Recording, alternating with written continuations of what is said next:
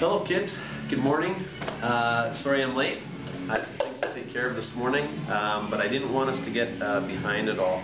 I'm going to go over preparing a wet mount.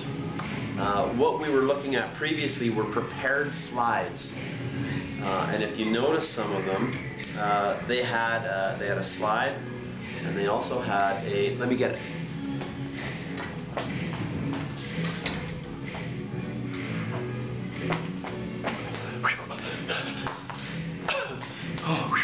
Okay, so most of the ones, all of the ones that you looked at had the slide, and it also had this other little square right in the middle there, and then the specimen was stuck in between.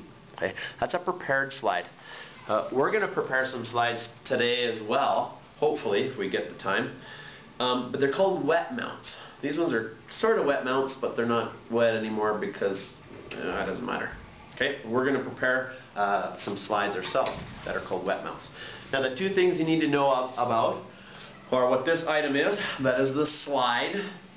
Okay, and then we're going to use one of these things, and these are made out of glass, so you really have to be careful with them. Okay, and if I'm not back in time, Mrs. Garner will help you with these ones.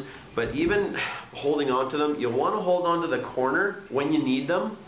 Don't get them beforehand. When you need them, hold them on the corner because they're very, very fragile. This thing is called a cover slip. Let me bring that in a little bit. So we got our slide and we have the cover slip. Okay. Now the purpose of the cover slip is to go on top of the slide, and wedged in between is, yeah, you guessed it, the specimen, whatever the heck it is that you're looking at. Okay. Now there's a certain procedure for making that happen, and that's what I'm going to attempt to go over right now. Okay. So on your slide, you're going to take your slide. Actually, you're going to make sure that you have your specimen, everything, so that you can put it all together. Okay. You're going to take your slide. You're going to get a drop of water. And when I say drop, I don't mean the whole drop. If you use a whole drop of water, you will not have success. You'll have too much water. Okay, so that's plenty. Actually, that might even be too much. I don't know if you can see that with the camera, but there's a little drop of water. Okay, now you're going to want to put your specimen in there. Oh, I forgot my specimen. Just a second. That's so funny. Oh, I'll use one of these. Oh, what's his name? Sorry. I'm going to use a letter. That's what we're going to look at. Okay. So that's good enough for a specimen. We're not going to do a piece of paper, although lots of people have done a piece of paper with kids, but not this time. So then I place my specimen in the water. Okay, so far so good. The reason why we put the cover slip on now is to squish it all down. That way it's flat enough that we can focus on it. We take our cover slip and we plunk it right on. Now if you have too much water, this is actually pretty good. I'll tip it a little bit. If you have too much water, it will be oozing out from the cover slip. I happen to, not trying to brag or anything, but I have a very accurate amount of water there, and nothing is leaking out around the edges, and that water has pulled the cover slip right tight to the slide, and our specimen is nice and flat. Now we can take it and do what you've been doing for 2 days, right? And that is, you put it under your microscope, and you start on what power?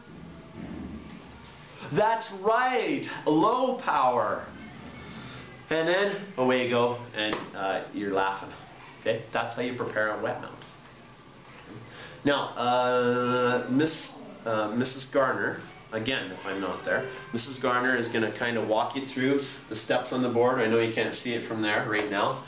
I've kind of put the steps there very briefly on here, and I think all we'll have time for today is where do I have it? The root of your hair.